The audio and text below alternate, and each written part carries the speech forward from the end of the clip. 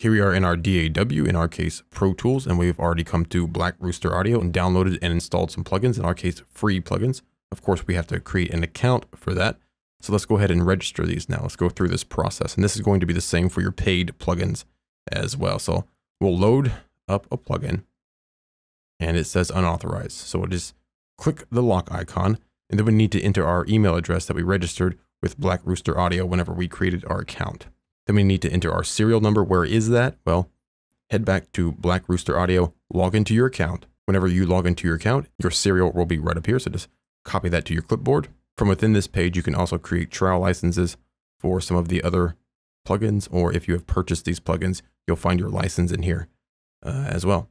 And this single serial number will activate all of your Black Rooster Audio plugins, all of the free plugins, and all of the plugins that you have purchased or the ones that you have created a trial license for. For example, if I create a free trial license, you'll see a new serial has been created to add that to the license file. And you can see that over here in the FAQs. Every time you create a trial license or purchase a plugin, your personal serial number will be updated to reflect those changes.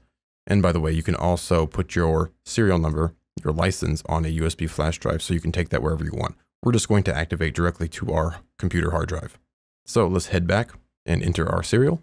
Just paste it in, Control V, click unlock plugin, and there we go, done. We didn't make a selection of the hard drive. The default will be fine, but you can also click this if you want and choose whatever option you have, but we're done here.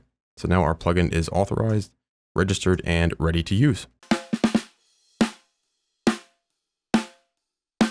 All right, so that is the authorization process for your Black Rooster Audio plugins. Of course, that applies to your other Black Rooster Audio plugins as well.